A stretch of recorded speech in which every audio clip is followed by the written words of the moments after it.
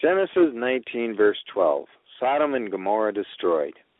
Then the men, who were actually angels of the Lord, said to Lot, "Have you anyone else here, son-in-law, your sons, your daughters, and whomever you have in the city?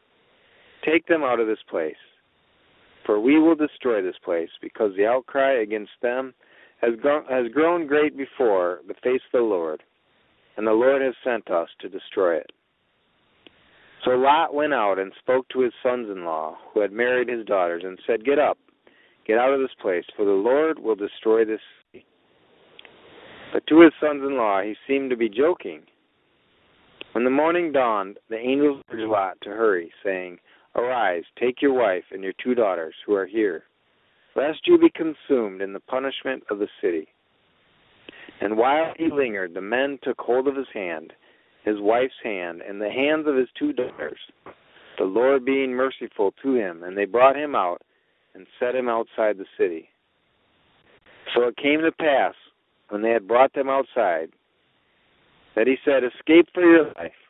Do not look behind you, nor stay anywhere in the plain. Escape to the mountains, lest you be destroyed." Then Lot said to the men, who were angels, "Please, no, my lords. Indeed, now your servant has found favor in your sight, and you have increased your mercy, which you have shown me by saving my life. But I cannot escape to the mountains, lest some evil overtake me and I die. See now, this city is near enough to flee to, and it is a little one. Please let me escape there. Is it not a little one? And my soul shall live." And the angel said to him, "See, I have favored you concerning this thing also, and that I will not overthrow this city for which you have spoken.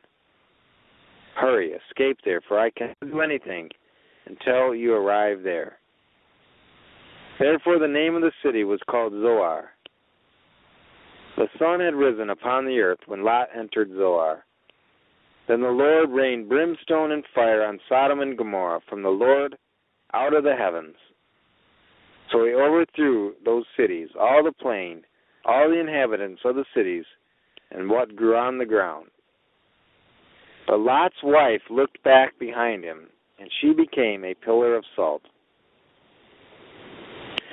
And Abraham went early in the morning to the place where he had stood before the Lord.